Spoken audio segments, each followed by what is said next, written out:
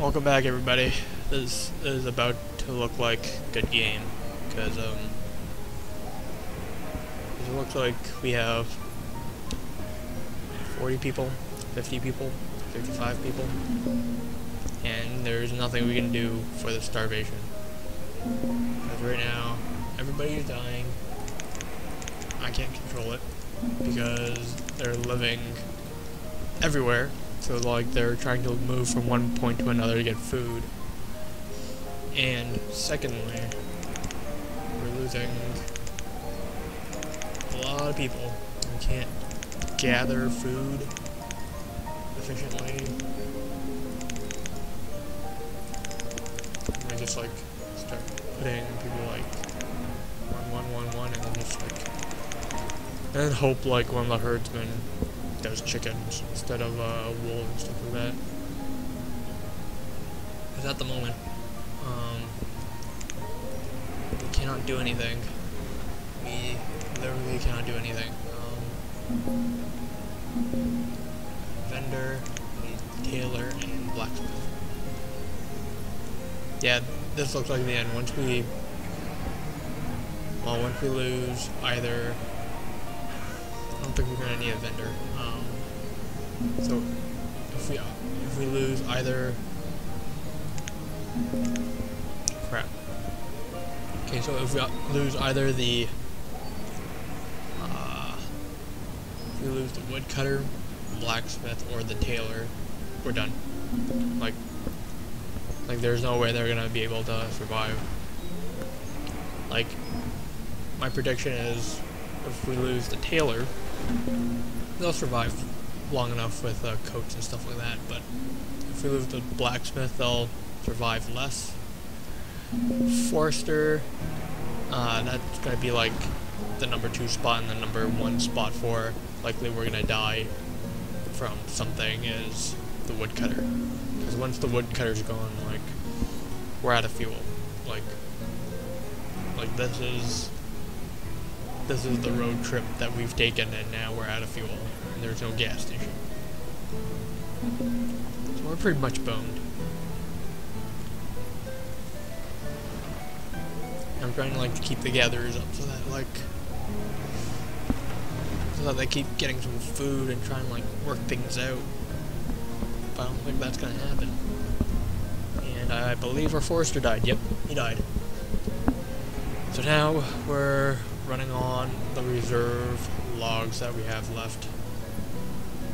Oh, and we just got a labor just in time. Just in time.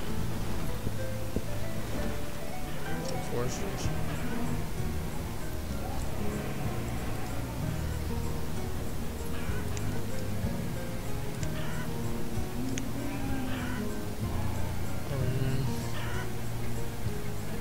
Hopefully I can always get more sheep.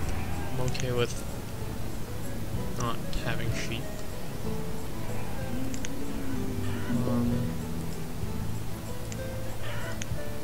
Too bad when they die they don't just like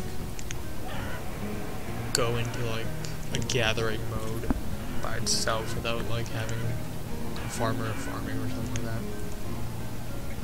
It's kind of a shame. So right now we have one person starving. Can't really do much. We're gonna just sit here and watch people die. Yeah. I kinda don't wanna lose our cows because that's how we got our cows. It took us a while to get cows, and we have cows.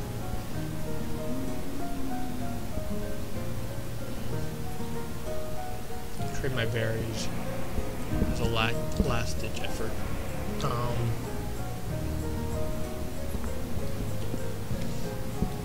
don't know how much that is. I think that's like 80. Best I can do is 80.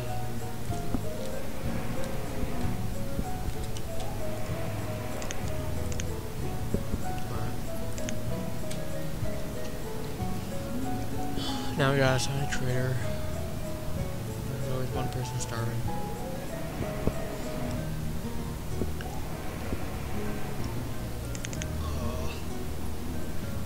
We're getting laborers now that the school is closed. That's That's a plus.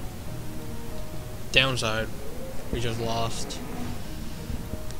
Let's see how many people we lost in that short amount of time. Look at the graph, it just like dipped all the way down. So within a 5-year period, we just lost a population of about, I'll call it 190, and now we're down to just under 40. It's actually under 30, but I'm gonna be optimistic and say under 40. So we pretty much lost 75%. 75% of our town. And I doubt the starvation's gonna really end. Because there's still people starving, and the children are starving. And if the children start starving, then the adults start starving. Then it's gonna be the end. Holy crap, look at all the wood and stuff that they gathered over here. Look at that. I'm impressed. Good job, people. Even though now you guys are now living very far away. And likely going to die from something.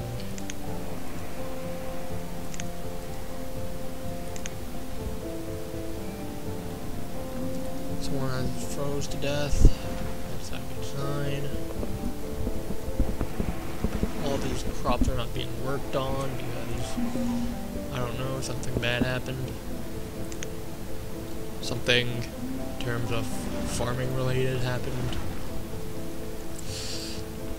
We still have food, and we somehow still have firewood, so that's a good thing. But then again, I wouldn't say it's a good thing, because someone already froze to death.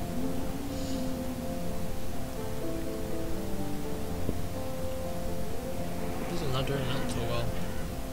This is starting to become a really sad story of how Failville now failed. Failville has failed. With a great starvation of 72. Oh, this is not pretty. Not a pretty sight. Everyone's dying. Can't do anything about it. Everyone's getting murdered. I mean. Everyone's getting murdered. I don't even know what accent that is.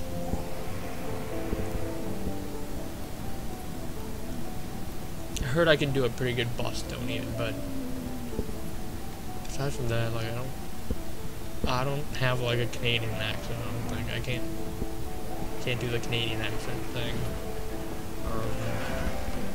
Unless you consider sorry as like as one of them, like sorry you people are dying kind of thing, but I don't really feel bad.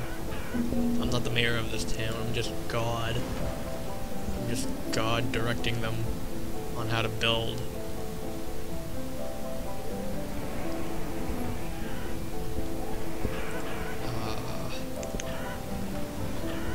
Yeah, it looks like we're now going under 20 now. Get ready for it, because there's still people dying. There's still people dying. I have like full gatherers, and now they're almost down to halfway. I got a skeleton crew of people working. Switch the tailor up to the blacksmith. That's the best I can do. Okay. Now that we're out of fuel, or out of coal, I mean, I think that's coal. But now that we're out of coal, we can switch it up to iron tools. Going back to basics here.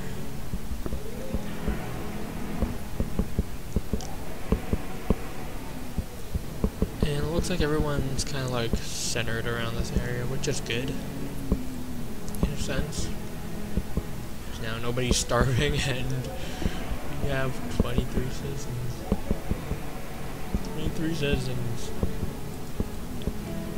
There's still people living very far away. probably the saddest moment of this town, where almost 80% of everybody has died. And it's now down to like a few people that have managed to stave off starvation and hypothermia, and nomads just came to town. Two nomads. I'm gonna allow it. Because we have no choice. We really have no choice here. We have to actually accept people.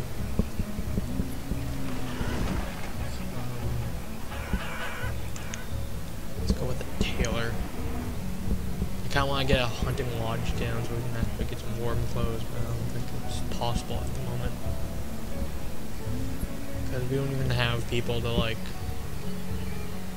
keep food going in this town.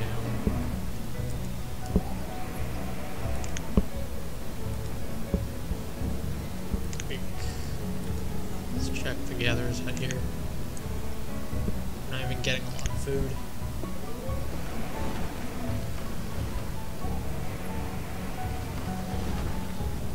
I'm gonna close down a couple huts here just so they all stay centered. If we can actually recover from this, it is going to be a Hail Mary.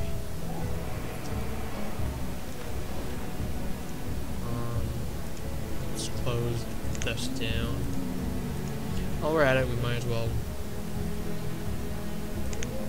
there's no work button, so I can't do anything about it. Okay. No, I'm fine with that.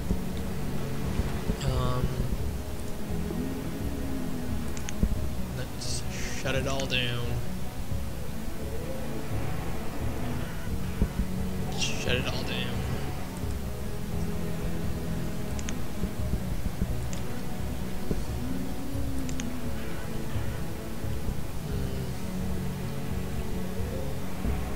Isn't there like another gatherer's hut somewhere?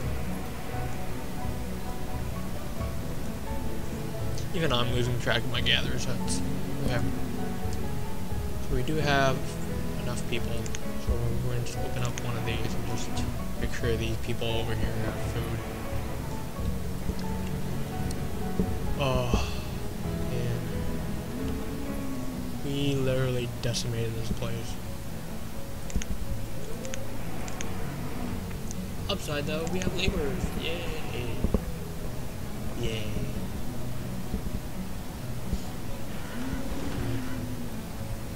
We're pretty much back to episode 2.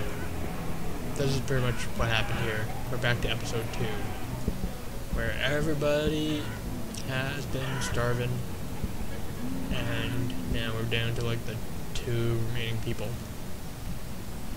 On the upside though, like as more and more people come into town and more people get born, we can actually populate. And apparently these fields don't yield as much food as I was hoping for.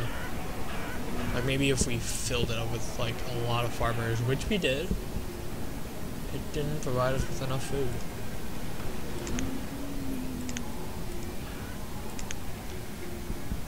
Yeah, looks like it didn't provide us with enough food. Like one of these spaces pretty much provides food for maybe like 5 people. And that's about it. And 5 is just like a generous number. I'm just like throwing numbers out of my head.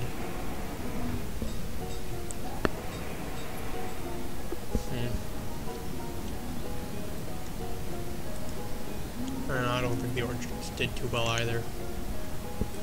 Yeah. Looks like the orchards and the crops don't really yield as much, but the gatherers' huts are kind of like the main driving force for earning food.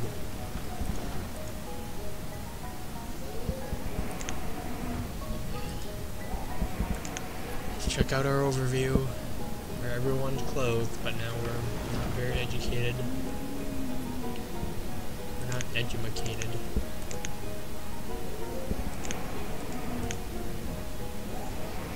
And it looks like we're coming back up from a dip just under 25.